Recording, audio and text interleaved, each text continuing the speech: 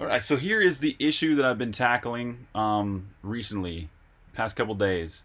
This is, check this out. If I just play this video here, this is a recording of the shadow issue that you can see right there. It's flickering the player's shadow, and it's what's happening is basically the Skybot is updating its animation almost every single tick because it's floating, and so almost every one of those animation frames, it's moved its position and it has to rethink its model and height and positioning and then redraw all its voxels.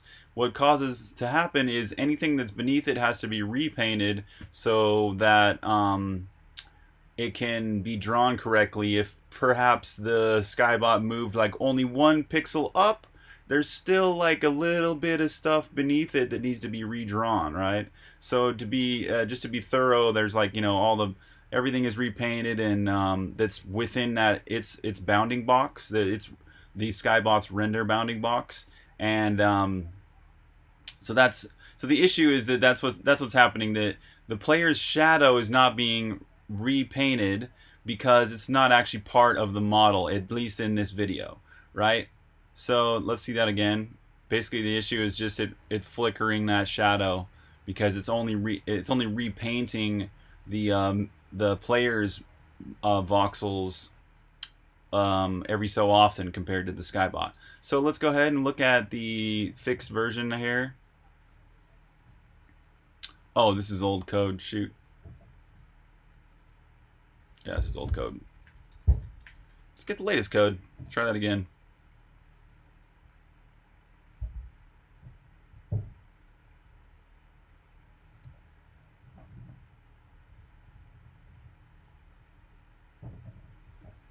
Okay, so now I'm standing here, same kind of thing is happening. You can see this is actually showing the render bounding boxes, right?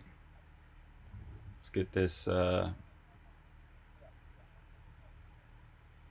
every time the Skybot rolls around and causes a repaint for the male idol, for the player, it actually repaints the shadow using the existing shadow it already painted. So the render system is actually faster now too. You can tell it is because right now it's using less than 100 milliseconds.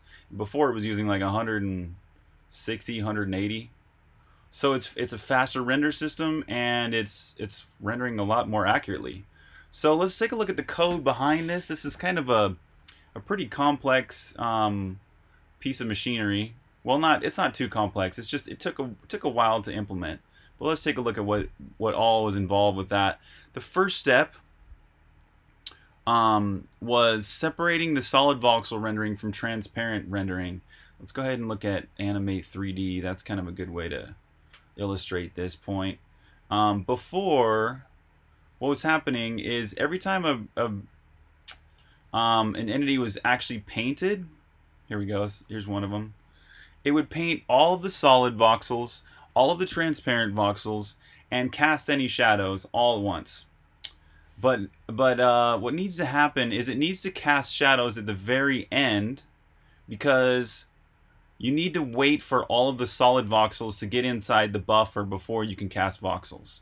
So if an entity was on top of another entity, like for example, the ground entities are almost always on the bottom, and the player entity is almost always on the top. So the ground entities, when they're repainted, well, it kind of lost my train of thought there. When the ground entities are repainted, or painted at all, they're going to get overpainted by the solid voxels of the player, and that's all in voxel. Basically, there's a depth buffer that's happening. The depth buffer, let's go to the paint method here. The depth buffer checks if the voxel is deeper and doesn't paint if it is. So that way, you can draw a piece of ground and the player and have them in either order and have them be correct, right? So if the player was drawn first and then the ground voxels were drawn after it, and there wasn't this depth buffer check right here, it would draw the ground on top of the player. So that's why we need this depth buffer. And that's exactly why we need to separate out the rendering of, or the casting of shadows and the drawing of transparent voxels from the painting of solid voxels. So this paints the solid voxels, this paints the transparent voxels, and they're now, it's a much more organized system too. And there's one more benefit to this whole thing. There's a memory savings and a huge efficiency savings, because before I was using 2 giant grounds buffers that cover the entire battlegrounds. And when a transparent voxel was rendered, it would use the second grounds buffer, and then when it would go and update the buffer and send it to the screen, it would use this copy method that would actually memset. Let's look at this copy data method.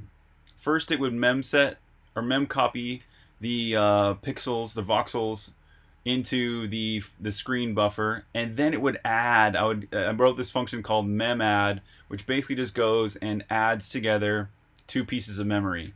This was a lot slower. It would have to memadd everything that was on the screen from the transparent voxels into the solid voxels. So now it's a lot more efficient. It doesn't have to use this overlay at all. It can just use this regular text grounds to do one mem copy rather than a mem copy and a memadd. So that was the basis of the solution. And then I had to go and repaint using the paint model, because now the render component, when it paints, when it paints transparency, it will cast shadows. And when it casts shadows, it goes and modifies the paint model, or whatever model is passed right here. It modifies the model to include those new voxels. Let's look at that in apply shadow in voxel. Basically, it's going and whenever it's applying a shadow to a certain voxel, it goes and sets it up. But this is the real key here, is it pushes back into that model the new voxel for the shadow. So basically, when a shadow is being cast, it's saving a copy of that shadow that was cast into the model that was passed. And then it tints the voxel. So that this saving it into the paint model allows it to whenever it's repainting, it detects that it's basically a shadowed voxel, because the shadowed voxels don't have an X, a Y, or a Z. They only have an X2D, Y2D, Z2D, and a color. So it knows that this is repainting a shadow right here, and all it does is just go and tints the voxel just like it did when it first cast the shadow. So that's really the core of it. That's how the programming works behind that. And gosh, I feel magical that this actually worked. So thanks for watching this video. That's it for now.